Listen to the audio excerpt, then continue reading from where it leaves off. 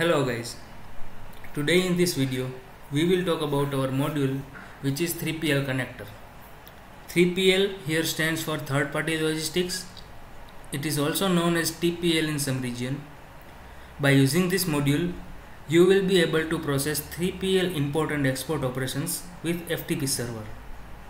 Key features of our module are export product details, export sales transfers, import sales transfer response, export sales return transfer, import sales return transfer response, export purchase transfers, import purchase transfer response, and import stock of products.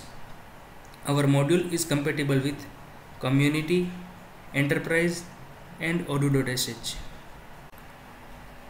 Now let's discuss 3PL flow. There will be a customer who will place an order in Odoo. As Odoo order proceeds, a delivery order will be created and delivery details will be provided to 3PL warehouse. So 3PL warehouse guys will deliver the product in given quantity as per delivery details provided by us to the customer, and they will provide a status of delivery that we have delivered this product in this quantity to this customer, etc. And according to their status we will proceed the delivery order, and the remaining process will continue as it is in Odoo. Now let me show you configurations of our 3PL connector. After installing module, go to inventory and you will see a new menu, 3PL connector. And in FTP server you can configure as many FTP servers as you want. Just provide host, port, username and password. Also you have to list the directories you are going to use alongside their path in the FTP server, and here you can manage which processes you are going to perform for this FTP server. That's it. For detailed configuration we will go in warehouse. Just go in any warehouse and just you have to decide that this warehouse is my 3PL warehouse. When you check it you will see 3PL configuration. Here you have to provide FTP server for this warehouse and some details about the operations. Let's start with product. So here you have to give export to directory.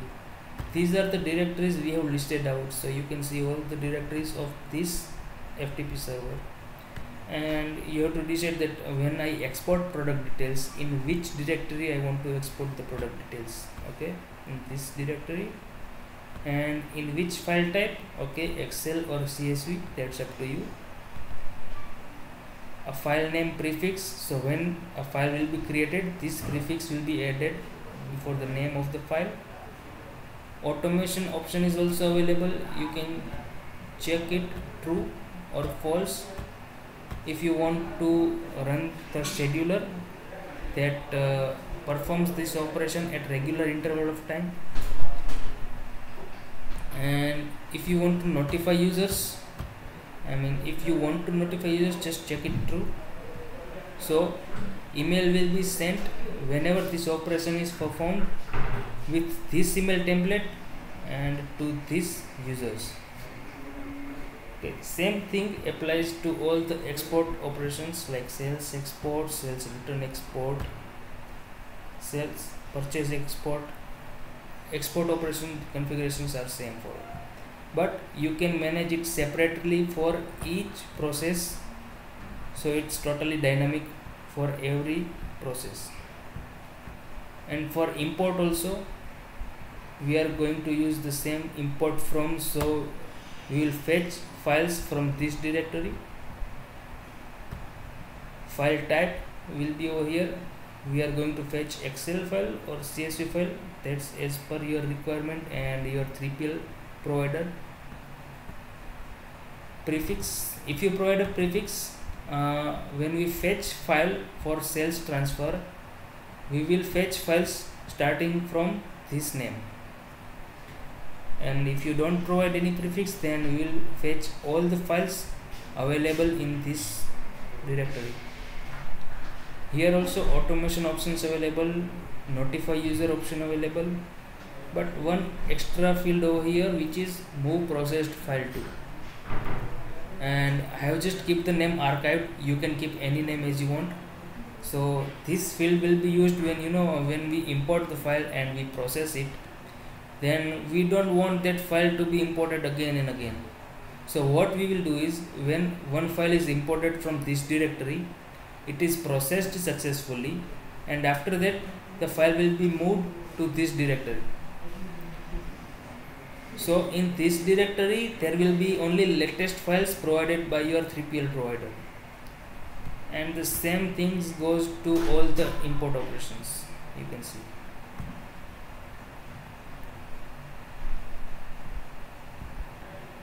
That's it for the configuration.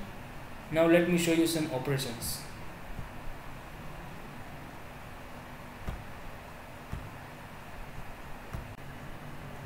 First of all, let me show you export product operation. For that, we will go to inventory, 3PL and operations. Here you have to select warehouse, go to export and product. Here you can see we have already listed out all the existing products, so you can decide which products you want to export and which you don't want to export. You can just remove it from here, but I am exporting all the products right now, so I will just execute and it's done. File is created. Now let me show you file to show how data is prepared. Because I have access to my FTP server, I will just go to files, and you can see I have listed all these directories. Now I will go to product, and you can see the file is already created. It is Excel file, of course, and yes, all the data looks good as we have expected. It is exported successfully.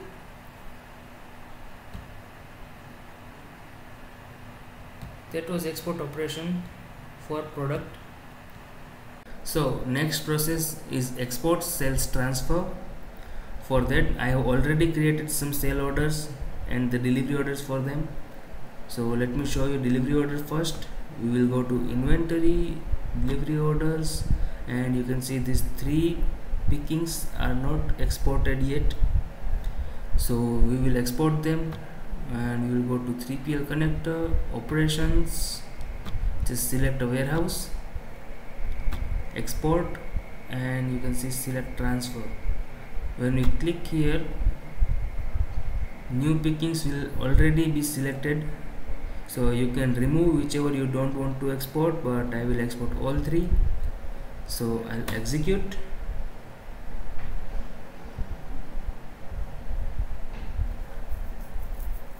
And it's exported. We will refresh the page, and you can see it is marked as exported. So let me see the file first. I have access to my FTP server, so I'll go to files and sales. You can see a file is created. These are the picking details, like reference, product details, then quantity to deliver, customer details, and the delivery address. So this was export sales transfer. Our next process will be import sales transfer response. For import sales transfer response, I have manually created a file because I don't have a 3PL provider right now. So what will happen that when we export the sales transfer, 3PL guys will deliver the product to the customers and provide us a status file that we have delivered this product in this quantity to this customer. So like that I have created a file manually. I will show you the file first. This is the prefix of the file I am going to import, and yes, here are the details. This is pretty much same like picking details, order details, customer details, and at the end of the status it is delivered. Okay, here are the quantities which are delivered. So we are going to import this file, and for that we will go to our ERP, inventory, 3PL connector, operations, just select a warehouse, import, and sales transfer. Just execute it. Okay, we will go to check in delivery orders. You can see I have to remove this filter of ready, so I can see all the pickings. Now I will sort them. Here you can see 22, 23, 24 are transferred successfully. So this was export sales transfer and importing sales transfer response, or you can say importing sales transfer status. The same way it will work for sales returns also and purchase order also. I am not going to show you because it is the same thing, it is the same process. It's just sales return picking and purchase picking. So our next process will be import stock. To import stock, I have manually created a file. So let me show you the file first. We will go to my FTP server, stock, and you can see a stock file. It contains product details and available quantity in warehouse. So let's just import this file. I'll go back to my ERP, inventory, 3PL connector, operations, and I will have to select my warehouse again, import stock, and you can see in which location the stock will be updated, and just execute it, and it's processed. It will create an inventory adjustment. So I'll go to operations and see inventory adjustments. You can see this 3PL file on this date and this time it is processed. It is already validated, and you can check the moves over here. It is automatically validated, but if you don't want it to validate automatically, we have a configuration for that. You have to just go to your warehouse, open a warehouse, 3PL configuration, stock, and you will see an auto validate inventory adjustment. You can just turn it off from here and it will be in draft state over there, so you can just check before it's validated. And one more great thing about this module is we keep all the logs that we have processed so far. So you can see applications, operations, this file has been processed, and if you open it, you can see each line processed in detail.